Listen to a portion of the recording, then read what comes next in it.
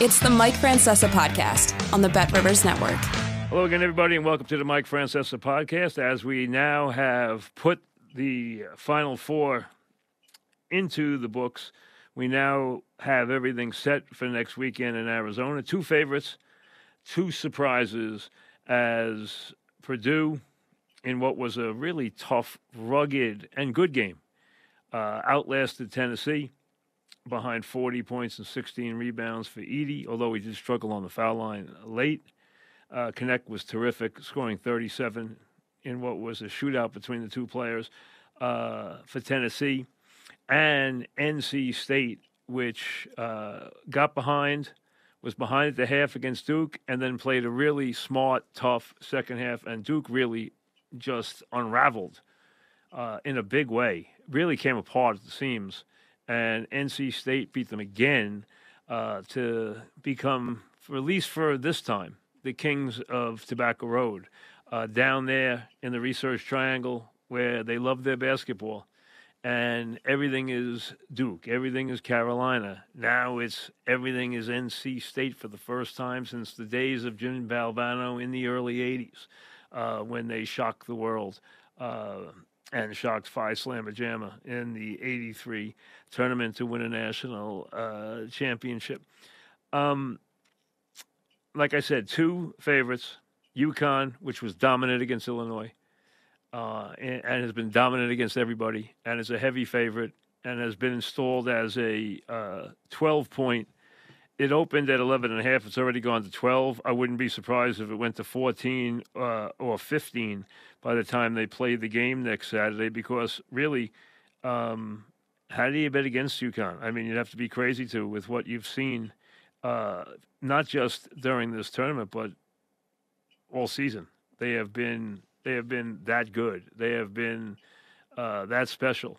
They really have in every way, and deserve to be considered the favorites that they are. They've been installed right now as 12-point favorites against Alabama, the 4 seed out of the West, who surprised, and shot their way with a really good performance from 3, shot their way into the Final Four.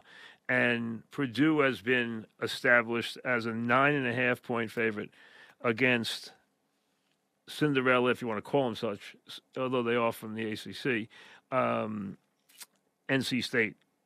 I thought NC State would fall to Duke. I was very wrong about the way that game unfolded.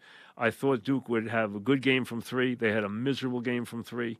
They let NC State completely dictate terms in the second half, play a 2-man basketball game on offense, play the right tempo they wanted, play the game exactly how they wanted to play it. And like I said, Duke, which had a 7-point lead and had chances early. Now, they had a 7-point lead without shooting the ball well from 3. If they came out in the second half and shot the ball well from 3, they could have broken the game open. Instead, NC State chipped away, and then completely took over the game. And at 48-40, when Duke called timeout, I knew the game was over because Duke had unraveled. They had let the game get completely away from them. Now, if you go back to before the tournament started, I picked UConn to win it all. I stand by that completely. I picked Purdue and a UConn-Purdue final, saying I hoped we got the battle of the big men on Monday night. I picked Houston, and I picked Alabama. So I hit 3 out of 4. Houston, I was unlucky. I could have gotten the 4th one in there. That I think they would have won if they were healthy, but they weren't, so that's the end of that. NC State's there. They earned their way there. They had some ups and downs. They had their moments, but they've overall surprised some good teams in beating Marquette and then beating Duke to get here. Now, UConn is a heavy favorite. Purdue is a heavy favorite. They both deserve to be heavy favorites. And you know what? I expect both of them to win comfortably. And we will have the showdown that we want on Monday night.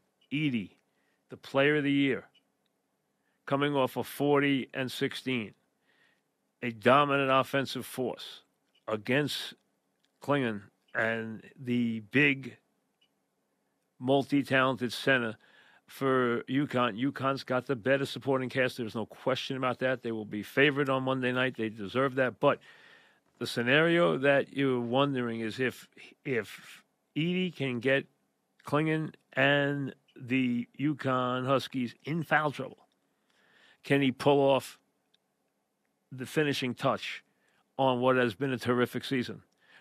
His biggest game ever in the regional final, getting Purdue to the Final Four with a 40.16 rebound performance. He made after he missed 2 free throws and looked tired, he came down and blocked Connect's shot with a 5-point lead, which turned out to be the biggest play of the game, and they went on to a 6-point victory. Like I said, I told you when we reached the weekend, the Elite Eight, I told you that I thought the favorites would win all 4 games. They won 3 out of 4. They didn't win the 4th one. They didn't win the Duke game. NC State won it and won it going away. I was very wrong about how that game unfolded. Overall, did a good job in this round picking the games of the last 12 games. I was 9-3, which was pretty good. I take that anytime, but I was wrong about Duke in a big way. Now, I think we will get what we want, what I've wanted from moment one, what a lot of people thought could be the finishing touch on this season. UConn and their big center against the player of the year and Purdue. And I think hopefully we get that, because that's the only thing that stands even reasonably in front of UConn. Listen, I picked Alabama to get to the Final Four. It was a good pick. They did some amazing things from 3 in the second half of the game that propelled them into the Final Four. Sears was terrific in the second half after having a cold first half. He is a dynamic three-point shooter.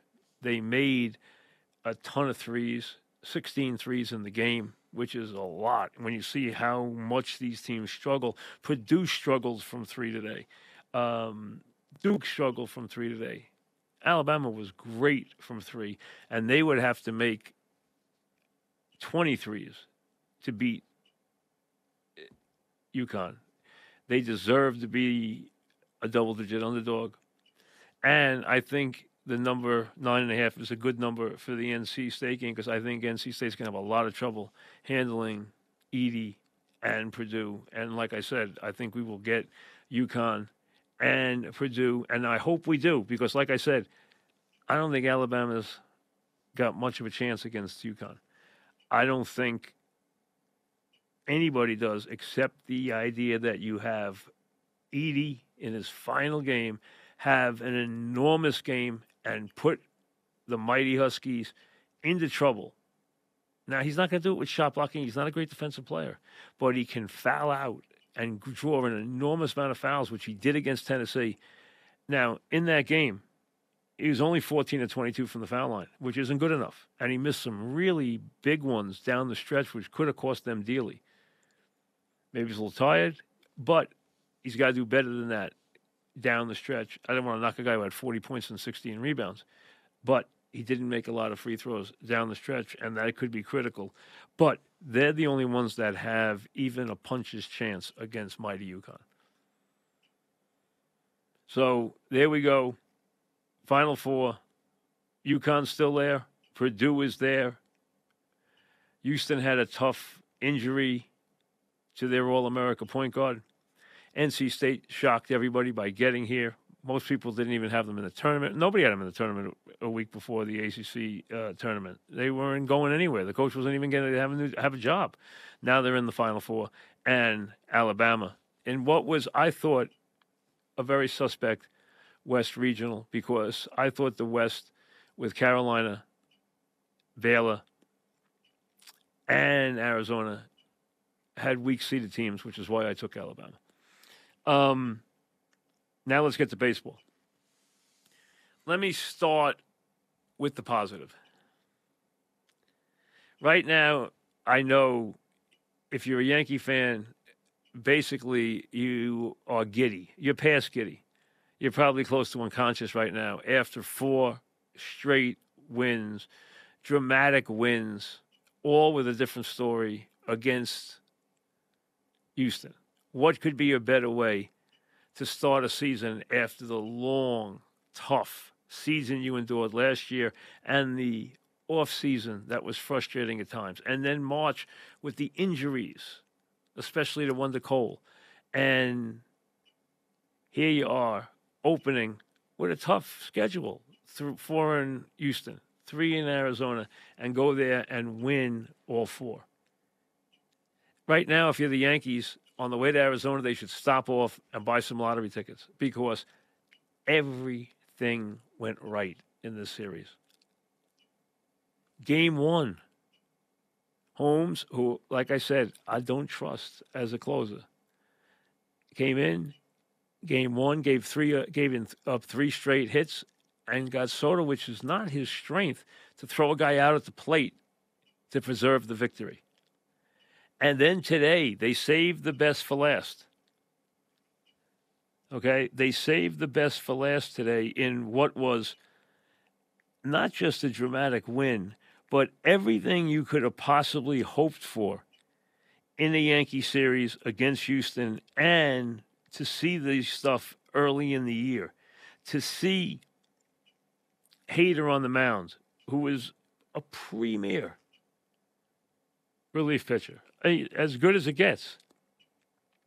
And to have Soto, who has gotten off to a brilliant start, at the plate, and have him fight off a breaking ball, take a pitch that was just inches inside, and then take an outside fastball, lace it to left field for the go-ahead run, and then get ready for the bottom of the 9th with a 4-3 lead after he had relinquished the lead in the 6th inning. Not that Schmidt pitched badly. He didn't. You know, that's not bad. He pitched okay. Something to bank on. I understand he had a 3-1 lead and it became 3-3. So, hey, he didn't pitch badly, though. The bullpen leading up to Holmes was good all 4 games. Now, you get to the bottom of the 9th. Houston's lost 3 in a row. You got 8-9 up before you get to Altuve, and you're thinking the guy gets on, and you got to face Alvarez, who's gotten off to a slow start in this series. Base hit by Pena. Base hit by the pinch hitter Caratini. Now it's 1st and 2nd, and here is the nemesis of nemesis, Altuve. I don't expect Altuve to bunt there. I never thought he would bunt there because, first off, if he bunts there, Joe Jordan made a great point. Hey, Houston's not looking for extra innings. Their bullpen's, on fumes in this early season. They want to end it here. Number 2, you bunt him, they're going to walk Alvarez, and they'll look for Holmes to see if he can get a double play ball at a Tucker. So you're not taking the bat out of Alvarez's hands. So Altuve is up. He takes a couple of fastballs. He takes a 1-0 fastball for a strike. He takes a 1-1 fastball for a strike. He's in the hole 1-2. He laces a ball that should have been a game tying and maybe game winner down the left field line, and instead Birdie makes an incredible play. Not a good play, a great play. Backhands the hard hit ground ball that is headed down the left field line for extra bases. Gets the force, doesn't force a throw, which he would not have gotten Altuve at first anyway. Holds the ball, and now you got an out. So instead of having the game tied and 2nd and 3rd, or the game over if the ball gets bobbled in the left field corner, you have 1st and 2nd, 1 out. And here is the very dangerous but slumping Alvarez. He hits the ball down the left field line. Again, this looks like it's a game-tying double, maybe game-winning double down the left field line, and it lands maybe 8 inches foul. Again, inches from the game being a disaster for the Yankees. Alvarez is still up. Remember, he's done nothing. He gets most, not all, of a ball to just to the left of center field, backs Judge to the track. Judge catches it. Now it's first and third, 2 outs. So you've survived the ball that Altuve hit, which had double written all over it. You survived the ball that Alvarez hit that had double written all over it. That's inches foul. You survive the ball that Alvarez, who banged his bat and his helmet in the dugout in disgust because he thought he had a pitch that he could hit out of the ballpark, and drove it to the track just to the left of dead center field. So Holmes is fooling nobody. He's given up a single. He's given up another single. He's given up a ball that should have been a double. He's given up another ball that should have been a double and another ball that should have been a homer. And here comes the very dangerous Tucker. What does he do? He rips a line at the left field, and Verdugo goes down and makes a sweet catch, and the Yankees have their 4-game sweep. Holmes gets 2 of his 3 saves on games he probably should have lost. 2 should have, instead of him having 3 saves out of 3 save opportunities, he should have 2 blown save opportunities. Instead, he's got 3 saves, and the Yankees have 4 wins. They came from behind. They won close games. And they opened the season 4-0, which they haven't done in a very long time. Soto has been stupendous. They've gotten, Cabrera has gotten off. He didn't have a hit today, but he's gotten off to a very, very fast start in trying to keep, his bat in the lineup. A lot of the other guys, like Torres and Judge and even Verdugo, haven't really hit yet, but they've contributed where they needed to contribute, whether it's sacrifice flies, plays in the outfield, Judge with a sac fly, Verdugo the other day with a sac fly, plays here and there. The bottom line is the Yankees now head to Arizona with 4 wins in the bank. They probably didn't need a plane. And for Yankee fans who lived through last year's awful season, where they were inept in every way, where they were just embarrassing offensively, where they could do little right. And now here they are in this early season, wiping away that 82-80 season that left them 19 games behind Baltimore in an embarrassing display. I mean, they were 6 games out of the wild card, which should never happen to the Yankees in this new wild card setup. 82-80, just staying on the north side of 500, and probably putting forth one of the most anemic performances that they have offensively in their history. That's how bad it was. And instead, Soto has not only been a presence, he has led them. He has done everything right.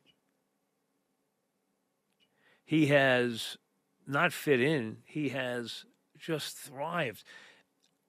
I can't think of a guy who has come to a team with this kind of reputation, or come to our city with this kind of reputation and not had a period where he tries to prove his worth and tries to prove his rep and tries to prove his money and tries to prove everything.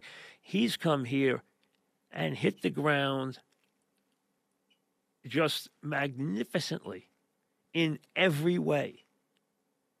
He has come here and said, hey, this is going to be different. Hello, New York. When he comes home for the home opener, and this week the weather looks just, the Yanks are lucky they're away for a couple more days because the weather this week is going to be cold and dreary and wet. The week is just awful.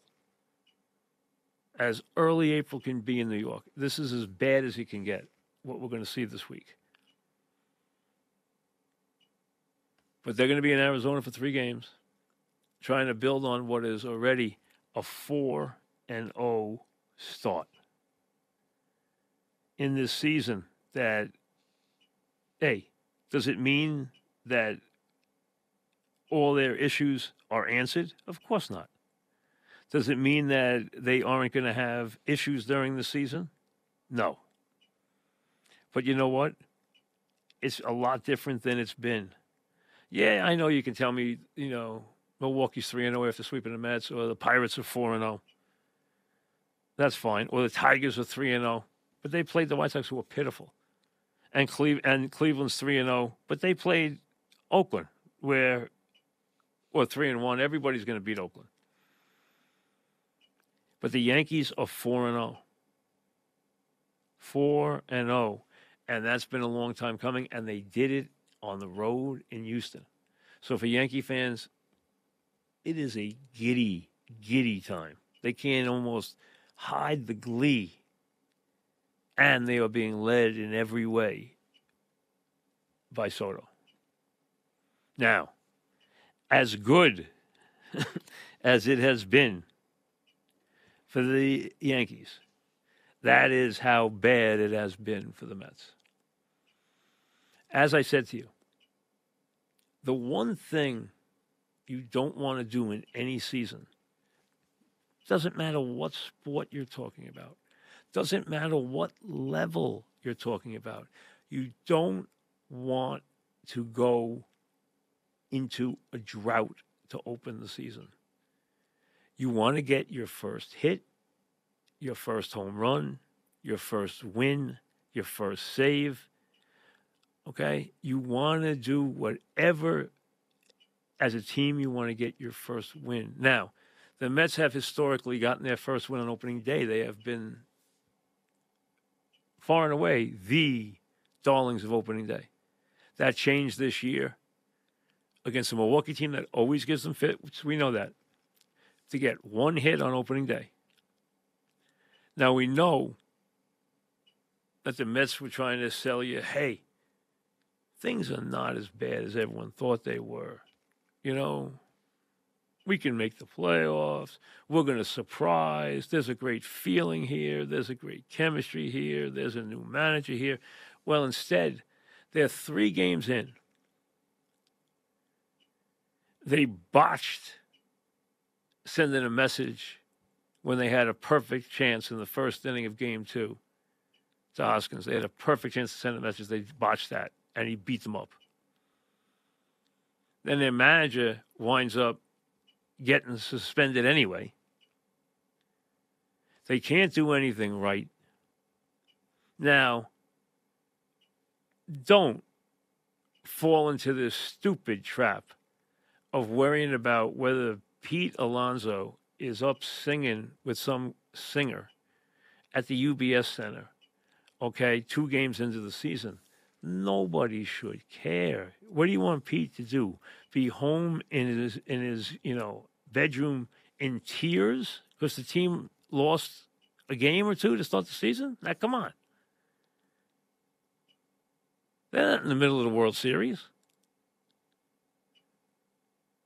That part of it, you want to be annoyed about how they've pitched or how they've hit or how they've executed or the way Milwaukee stole bases or whatever, or the way they handle, throwing at a batter. Fine, you have every right. But to get on this thing with Alonso is just, it's dumber than dumb. It's so far past dumb. Don't dignify it as an argument. It's so silly, it's ridiculous. I don't care if he's singing there all night. Who cares? That has nothing to do with anything. But what has something to do with something is the Mets could not afford, not emotionally, not physically, not in any way could they afford a rotten start. Because nobody believes in them to begin with. They were trying to sell you, hey, we might not look good on paper, but we have something that's a little better than you think here. Our mix is a little better than you think. And then they go out and they open the season with 3 straight losses. And I don't know what the weather's going to be the next couple of days as they welcome in a 3-0 Tiger team. Now, again, don't go crazy on the Tigers because, they were able to beat up on a really, really bad White Sox team. Okay? Who you play matters. It really does. I mean, you can be playing one of these teams like the A's or the White Sox. They're just really bad teams. So I wouldn't worry about that. And I don't know how many of these games they're going to get in because, like I said, the weather forecast the next couple of days is dreadful. Now, tomorrow is going to be 53, which is like the high till next Saturday. And there's a 60% chance of rain. Tuesday looks like a complete rain out, and the high is 45. Wednesday looks like a complete rain out, and the high is 43. And Thursday is a 75% chance of rain, and the high is 44. Nobody wants to be playing baseball in any of that. But more than that, the Mets have a new manager to sell you. They have a rotation that is basically held together here in April by thread. And they're already 0-3. Does that mean the season's over? Of course not. But when you don't open with a victory and you have a new manager and you have a lot of question marks, the worst thing that can happen is this thing lingering. 0-3 is already too long. 0-5 or 0-6 is utter disaster for a team like this. Because these kinds of starts can just carry on where it takes you 2 months to dig out. They're capable of going into a hole. And remember, they needed a fast start the first 9 games because in the middle of the month, they're going to have 4 games in Atlanta, 3 games in Los Angeles, and 3 games in San Francisco. That's, for them, 10 games that are going to be really tough. On the road, first of all, the West Coast, you know how tough that is. Now you get the Dodgers on the road. 4 in Atlanta. I mean, so they opened up with 9 games that they could do, they could play okay. And instead, they got swept. Now here comes Detroit. And then you're hoping they can do something before things get really, really crazy. So it could get ugly. It could get ugly fast. And while the Yankees are already giddy, and again, if you're a Met fan, you're going to have to put up with the Yankee fans for a couple of days. Hey, it's okay. Yankee fans right now, walking around, and it's like New Year's Eve. But it's only 4 games. But the hard part is to open the season, and you can't get a W. And now they just want a W in the worst way. They just want to get a W and get that off their back. So it could not be worse than it is right now in every way. The way the lineup's going, I know you haven't been in love with the lineup. Well, there's nothing to be in love with right now. I mean, they did hit some home runs on Saturday, but they looked inept in the other couple of games. All right, hey, early in the season, some guys don't start fast. It's just the way things are, okay? I mean, you got to live with that. Some guys, they just don't start fast. Lindor's hitting 083, so right now he'll be the whipping boy for this week. All right, Nimmo's hitting 077, so he can be the other whipping boy for this week. McNeil's hitting 091, so throw him in, and now you got the Three Stooges, okay? Hey, that will change. But the problem is not this manager, not this owner, not this entire fan base. Can they stand a disastrous start? And you're already 1/3 of the way to a nightmarish start. 0-5, 1-7, 1-8 is it'll take them a month and a half to climb out of that. They've got to turn this around right now because, like I said, in the middle of the month, 4 in Atlanta, 3 in L.A., 3 in San Francisco, they're going to have a real hard time there. The losses are going to multiply there fast. So the Mets, think about it. While the Yankees are out in Arizona having the time of their lives, they didn't even need a plane to get there. The Mets are home looking at dismal weather for the next 3 nights, and they're already 0-3. And people are going nuts about them. And they're worried about Alonso singing with Zach Bryan. I mean, give me a break. That's dumb. Worry about the team. Worry about the way some of these guys hit this weekend, okay? Worry about, what Contreras did or what Yelich did or what the kid Churio, who, got an 8 for $82 million contract and just played his first 3 games in the majors and hit .417 and, basically, robbed you on the base paths. All right? The Brewers had like 8 steals in the weekend. Worry about those guys. And all those batting averages you fattened up, Adames left there hitting 333. Terang left there hitting 455. I mean, go down the line. They looked real good, the Braves. The Braves, they got a little bit of a thing against the Mets. Oh, I didn't mention Hoskins, did I? Well, at least he didn't get a hit today. So he didn't rub salt in the wound. Right now, 0-3. It needs that drought, that Ziggy, that 0 needs to come off that board real quick. We'll see you later.